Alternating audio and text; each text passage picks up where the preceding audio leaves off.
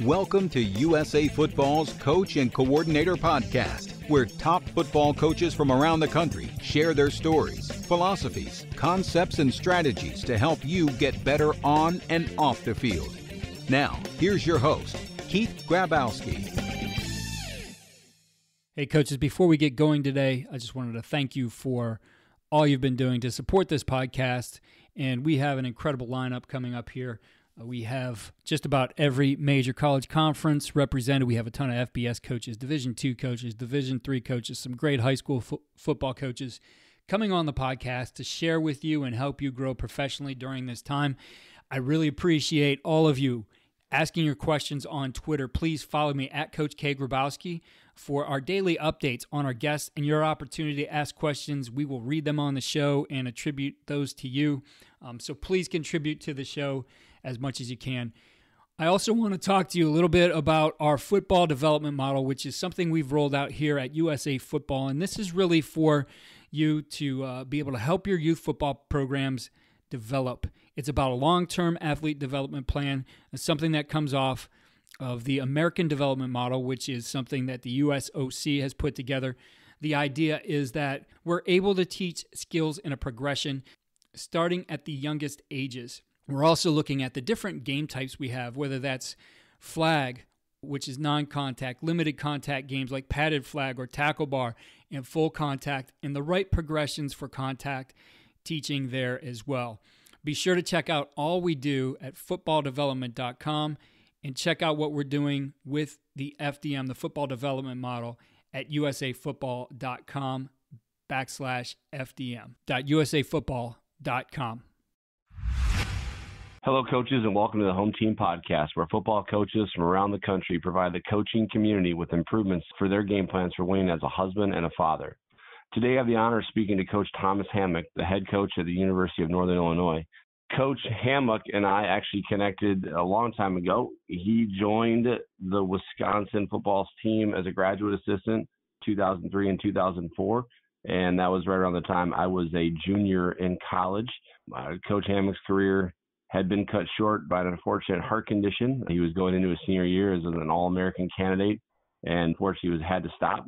So he joined our coaching staff as a graduate assistant and was just a great guy to be around, knew how to push you, knew how to work, and could totally tell that he valued relationship.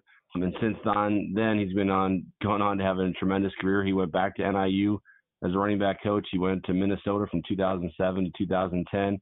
Came back again to Wisconsin to eventually end up as the assistant head coach, Coach Bielema, in 2011, 2013. Coached the likes of Melvin Gordon and James White. Then had the opportunity to go to the pros and was the running back coach for the Baltimore Ravens from 2014 to 2018. And just this past season had the opportunity to come back to his alma mater and take over the reins. So really fun to connect with Coach Hammock. We happened to see each other at a clinic recently and asked if he'd be willing to hop on the podcast, and he was more than willing. So he's done a great job navigating the difficult waters of how we're all adjusting to life without football and how they've handled some spring ball stuff. He's got some great recommendations for coaches about how they can leverage some different tools to help their players stay knowledgeable about the game. So without further ado, Coach Hammock from Northern Illinois. Hey, Coach Hammock, welcome to the podcast. Hey, thanks, Joe. Thanks for having me. Excited to be on. Yeah, man, it was good. It's been funny to think about how long ago this journey that you and I knew each other started back at Wisconsin when you were starting as a GA after playing, and I think it's awesome that you're now the head coach at Northern Illinois, and that program's in great hands. So I'm glad to have you on. Yeah, no, certainly. I mean, it's been an interesting journey. You know, we're enjoying it as a family, and obviously happy to be at my alma mater, NIU, and a place that I feel great about and have a deep respect for. Let's jump right in and start talking about the stars of your home team, beginning with your wife. How did you meet this special woman? Well, I met her at NIU. We met on campus freshman year, and we started dating sophomore year, and we've been together ever since. And I think it's been a great journey. She's been a great supporter of everything, all my aspirations and everything that I've wanted to achieve.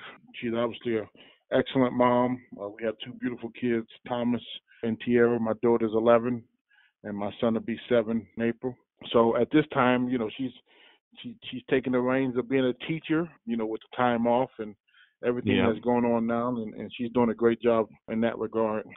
Tell me a little bit more about your kids. What are their ages and what makes each of them so special to you? Yes, Tiara, she's my oldest. She'll be turning 11 in May. She's a grinder. She works hard, extremely hard. She's going to always give her best effort in everything that she does. My son Thomas, his name is Thomas Douglas, TD. I met my wife in Douglas Hall, and obviously TD. Hopefully he can score some touchdowns down the line. You go. But he's a very smart, skilled young man, and he has a bright future. And just excited about, both my kids and everything that they got going on.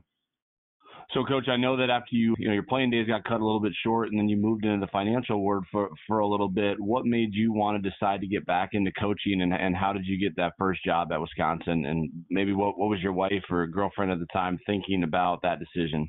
Well, when you enter the workforce, there's a lot of things you miss about being on the team, the camaraderie, the locker room, the team aspect of playing football that I missed. And I realized that very, very quickly and reached out to Coach Alvarez and expressed to him, my desire to at least get back involved with the game of football. He called me the next day and said, I'm not sure what I can do for you, but hey, if you come here and work hard, great things can happen. So my wife, my girlfriend at the time, she was working downtown Chicago at PricewaterhouseCoopers, making a lot of money. And I left my job at Wells Fargo Financial to make no money. And, once you start doing it for a little bit, coaching becomes your passion and something that you can't live without. So obviously very fortunate how my career has taken off since that key decision, but certainly happy about, where we are now. Coach, you've moved around a little bit. You've had a chance to be in the college level and then get a chance to be in the NFL, now back to NIU. But when you discussed a new job with your wife, what were things that you evaluated together? And I know this most recent one was pretty new, so your daughter was a little bit older. Did you involve your kids at all in the decision-making process? Well, I think anytime you make a decision, it becomes a family decision. And this time particularly, my son and daughter's old enough that they understand, hey, this is really the first time that we moved where they were old enough to really understand what a move was like. And so, when I discussed it with my wife, she always knew if I was going to go back to college, it would only be to go back to NIU. And when that opportunity presented itself, I wanted to make sure I took it. But we did have a chance to sit down with our kids and talk to them and try to explain to them about, hey, we are moving as a family. How do you feel about that? And they were 100% on board. It was a very smooth transition. They finished out the school year in Maryland and then obviously came here at the start of the school year last year. Is there anything that you look at now versus the NFL lifestyle, and maybe talk to some of us about, what the difference is in terms of timing and some of the freedoms that maybe either schedule allows versus the other one? Obviously being a head coach versus position coach is different and involves a whole lot more. But maybe just kind of discuss how that time stuff works out for you guys. Yeah, the major difference between, college and the pros is recruiting. Recruiting is something that, you're heavily involved with all year round. So it's something it's like shaving. You have to do it every day. Otherwise, you can get in bad shape. But that's the major difference with the two that I see. As far as the season is the season. But the pro season is extremely long. By the time you add in preseason and playoffs, you're looking at a situation where you're playing 20, 21, 22 games in a year, which is, obviously a 5-6 month season. So, when the season ended this year at NIU, I was like, is that it? Because obviously you've done around Thanksgiving as opposed to having, 5 or 6 more weeks left in the season. So the length of the season is one major difference. I think the off season, obviously different for various reasons, but both levels have pros and cons. And, we're extremely happy about where we're at and what we're building here at NIU. Coach, consistency and discipline is a big thing in parenting, just like it is on any football program. With being apart from your wife, maybe as much as you are and your kids, how do you guys communicate and deal with discipline issues with your kids? My wife, I think, is a lot harder than I am. So I don't worry about, my kids when I'm not around because they are in excellent hands. So she runs a tight ship, especially academically. And, my kids have benefiting from that. Coach, your kids are now at the age where, they have the potential to hear some information or negative press in social media and whatever the case may be. How do you and your wife work to combat the potentially negative, social media fans that your kids are inevitably going to run into? Yeah, they haven't dealt with it as much. Last season I did get off of Facebook. It's just one of those things where, people could just, feel free to say whatever they need to say to you, which I didn't agree with. If you have something to say, you can get my number. You can come see me. So really the only social media I'm on right now is Twitter. And obviously that's for recruiting purposes. So I think we do a good job shielding them away from, that aspect of the job. Yeah. I try not to bring work home too often. When your daughter was older when you were in Baltimore, was there did people know that you were a coach? Did her friends know? I mean, parents or everyone pretty much understand, the NFL can sometimes carry a little bit more, fanfare with everyone in the community versus a college town or any issues there? The interesting thing is when you work for a pro organization, a lot of times you're in a big city. So, a couple people knew that I was a coach, but for the most part, you can go to restaurants, you can go out and people, you kind of just blended in with everybody else, which was one of the, perks of being in the NFL as opposed to a college town. Everybody's going to know you, know who you are, know who you work for. In pro towns, pro cities, you can kind of fly under the radar a lot of times. Okay. Unless you're John Harbaugh. There you go. Very true. Very true. The next series of questions we'll call clock management and how you spend your time to blend family and football. Coach, this has obviously been a really interesting time in our world right now where guys are in the football world are pretty much shut down. Kids are going home, doing online classes, things like that. What recommendations have you given to your coaches to do during this time in terms of, taking care of what they got to take care of at home and also still being accountable to football? Yeah, no, we have an outline of things that we need to get done from a football standpoint. But what I explain to my staff is you have to work where you feel comfortable. If that's home, if that's somewhere else, you know what you need to get done. You know the time frame of when things need to get done. And I have to trust you guys as men and as my staff to go out there and get it done. And so I have a schedule of everybody's plan for the next 6 weeks, what they're doing daily, and we'll just stick with those plans and, as well as let them, have time to spend time with their family as well. Coach, you're in charge of the hiring process. So you knew what guys you wanted to bring on board and things like that. How much do you evaluate a guy, in their family life when you're bringing them onto your staff to see how they can all blend together with the guys you currently have on board? And, what sort of things are maybe you looking for character-wise to make sure you got the right guy in-house, that has the right values in terms of how they value their family? Yeah, excellent question. I think, sometimes in the hiring process, you try to get a feel for the person. Are they married? Do they have kids? Obviously, that shows a level of responsibility, a level of commitment to doing things right. You try to ask different questions to get a feel for a coach as a person, as a husband, as a man. I think those things are important. But obviously, until you work with somebody, you really don't have the full extent of who that guy is, in moments of adversity and moments of pressure. How is he going to respond?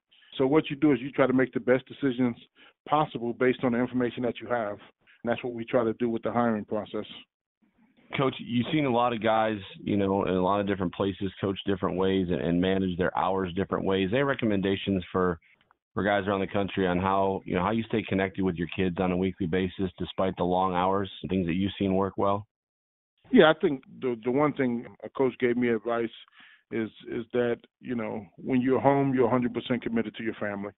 And I think, no matter how much time that is, the time that you do have, make it worthwhile. And that's what we try to do. We try to, make sure we plan vacations and take them different places and experience different things, knowing that, your time will be limited. So you obviously feel guilty at times being a coach and how much time it takes. But, when you're home or when you're around your kids, you're 100% committed to them. What are things you try to do with the staff and families at NIU to make sure the families know that they're welcomed around the building and at practices and things like that? Yeah, we have family dinners on Sundays after games, win, lose, or draw. I was on the staff where they said we wanted to have family dinners, and you lose a couple games and they stop the family dinner. So we made sure, it's the truth. So I explained to my staff, last season, I said, if we start this, we are going to do this win, lose, or draw.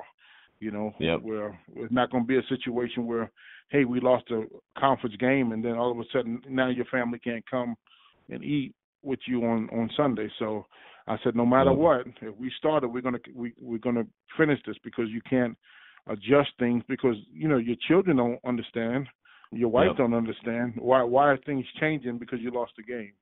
So we have family dinners. Obviously, kids are always welcome to practice and they come around. We really tried to get our families involved in the recruiting process, bringing them up to unofficial visits, official visits, having our kids around. We did a select junior day where it was basically fun and games with our family, with the recruits, and those guys had an excellent time interacting with our family and getting to know us on a more personal level. And I think that's important. And I think with my team, I've had our whole team over to my house for dinner. And my kids and my wife entertained them when they came over. And I think, doing things like that, getting people to know you on a personal level brings you closer, but makes you a tighter team, a team that, better prepared to deal with any adversity that may come your way. Absolutely.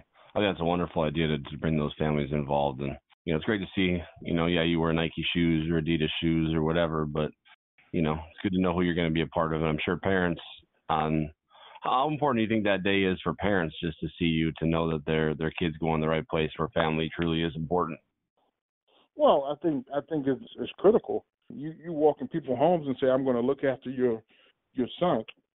And really, I have to look after them no different than I will look after my own son. And I think that's important.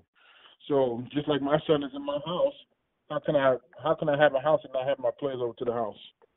Building those relationships. As a head coach, if one of your assistants has something that's important for his family that he needs to attend, how do you guys communicate that? And does a guy know that he has freedom to leave and, kind of negotiate those things as they come up with families? Yeah, it's obviously a case-by-case basis, but they know if it was something that's extremely important that you need to be at, just ask. And, I haven't told a coach no to this point. Sure. So I think if somebody feels it's important to run it by me, then I think obviously I got to give it the same amount of respect.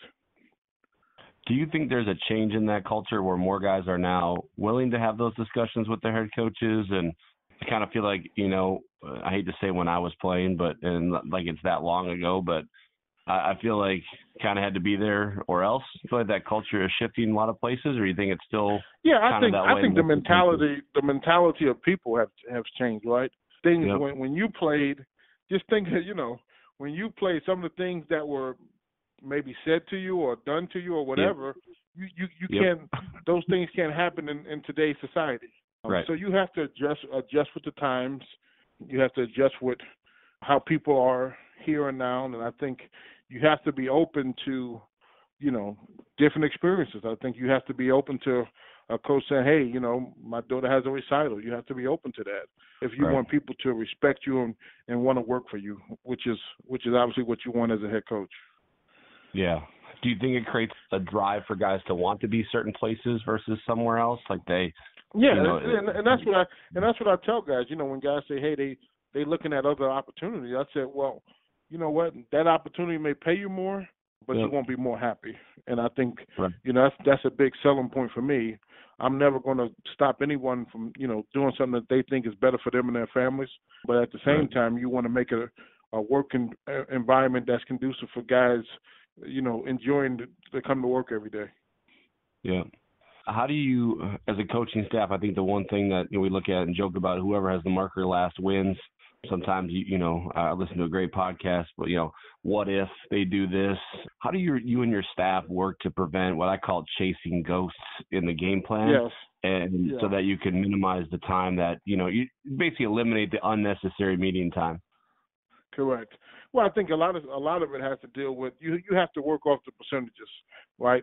If 80% of the time they are in this defense and this coverage, you can't plan for the 20% all the time. Now, if you can get some of those auxiliary defenses or looks in throughout the course of the week, but you have to build a system that can handle curveballs, right? You know, is your protection flexible enough that if they don't bring this exact blitz, can you still pick it up, or do you still have an answer? So what we try to provide is, we want to make sure our players have enough tools in the toolbox that no matter what they show you or what look they may give you this week, we have an answer. And a big thing, obviously if you're playing a 4-down team versus a 3-down team, right? That's always a big one, right? You're playing a 4-down team, they jump into 3-down. What are you going to do? So we try to make sure our systems, offense, defense, and special teams, has enough tools in it where, hey, if we get to the sideline, we can make a quick adjustment and get everybody on the same page. No doubt. Coach, if you could just address real quick, I'm going to give some suggestions, even maybe at the high school level, what are your players doing to stay engaged right now, even though they're not on campus and not going to be able to do spring ball? What are things that you guys have put in place that maybe other programs around the country could do to help themselves? Well, what we did, we spent the week putting everything into a video library. And what I mean by that is, we built a video playbook. We built video installs with coaches installing segments, offense, defense, special teams. We built voiceovers with colors from last season where we show on the tape and then, we're talking over the tape. And the great thing is all this stuff can be done with a phone. You don't have to have a big video department.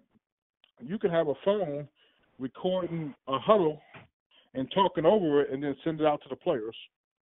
So we spent a week straight working on all those things. And so now what we're doing with our players is they have responsibilities to watch 2 of those cut-ups per week is in order. And then we obviously going to do, we got virtual meetings. We're using Zoom, which is a free app. It's an excellent program. And so actually I got a Zoom meeting here in a minute coming up. And me as the head coach, I've been involved in all of these meetings, so I can see what the coaches are installing, how the players are interacting. Because the one thing that, is important is you don't want the players to feel isolated. You don't want the players to feel like they don't have nobody to talk to. And with mental health and all these different things, we want to make sure we have a bunch of different ways to touch the players. And then the other thing we're doing with our strength coach is he's making workout videos and sending them to the players where they can have a chance to, get some at-home workouts in as well. So, we've tried to be proactive in this time and get our players in a spot where they feel like they can have a chance to continue to stay engaged for as long as this thing goes. Coach, I'm going to move to the last set of questions. Is there, can you share one of the struggles maybe you've had to overcome as a family or you've seen another coach overcome during your career and what lessons other coaches can learn from it? Well, I think the struggle is always the time management. How much time are you spending with your kids? When you're home, are you engaged with what they're doing? Do I stay another hour at work or go home? I mean, there's always those things that you deal with constantly. And I think you got to continue to find creative ways to, get around your kids because I think that's important. Coach, how do you, a lot of guys, like you said, hey, I have a guys over for a meal, but how do you make your players feel valued outside of what they can do for you on the field? Like, how do you make them know, like, hey, I still got you, even if you're not a guy for us on the field? Yeah, I think the most important thing is, we spend a lot of time with our players having non-football meetings. Okay. And to me, what that does is allow you to break the barriers down and get to know the young men as people, get to know some of their struggles, get to, understand and respect them, and vice versa. They get a chance to understand and respect you outside of football. You hate for a guy to always come over and the first thing you talk about is, hey, you messed up on this blitz, or you messed up on this run, or you messed up on this. So it has to be some level of balance where, we spend time getting to know them as people and building those relationships outside of football. And I think that's important. So if a guy's not playing, he's not unhappy because he's not playing. He understands, hey, I'm not playing because maybe I'm not good enough. But at the same time, the coaches are still going to treat me with respect. They're still going to treat me the right way and not try to run me out the program. I think that's important. Okay. Coach, the last question I have for you is a question I call victory formation. And really it boils down to what legacy or impact are you striving to create through coaching that maybe you couldn't do in any other profession? Yeah, obviously we're trying to develop men of character, men of discipline, men of accountability. And that's how we base our program. We want young men to walk out of this program better because they was a part of our program. And I think you don't get a chance to do that in any other profession where you have a chance to change people's lives. You have a chance to change the direction of their lives based on how you handle yourself, how you present yourself, how you handle adversity. Last season was an excellent example. We didn't win as many games as we wanted to win, but my demeanor and my approach remained unchanged throughout the whole season. And when we had our senior day, the seniors said, you need to continue doing what you're doing because you're doing it the right way, and these young men can learn from that. And that's what you have an opportunity to do as a coach.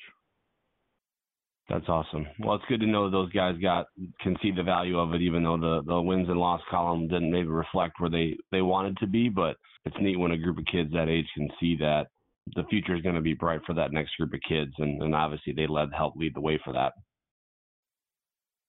Appreciate it.